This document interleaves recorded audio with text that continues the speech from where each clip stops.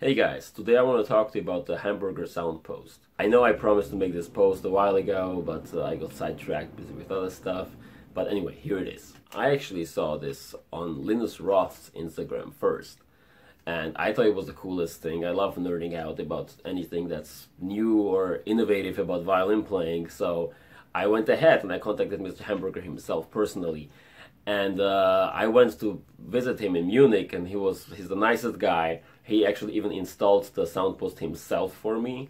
So the Hamberger Soundpost is a Soundpost made of composite material, and it's height adjustable. You adjust it with a wheel. Actually, I'll just show a video that's probably easier to demonstrate.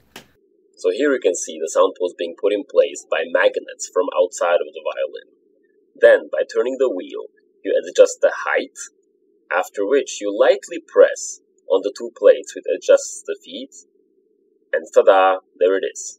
It's actually very easy to install. I was playing around with it quite a bit myself to find the ideal adjustment that works for me the best and works for my playing style the best.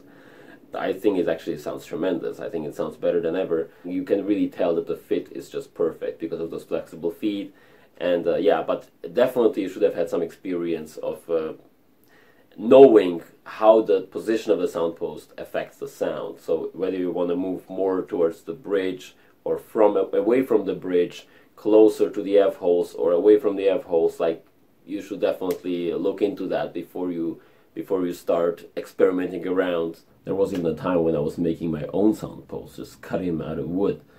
And that's probably a bit extreme, but I guess I'm just crazy like that. Anyways, if you have any questions about it, just write in the comment section or contact Mr. Hamberger himself. I hope this video helps, and see you in the next one, I guess.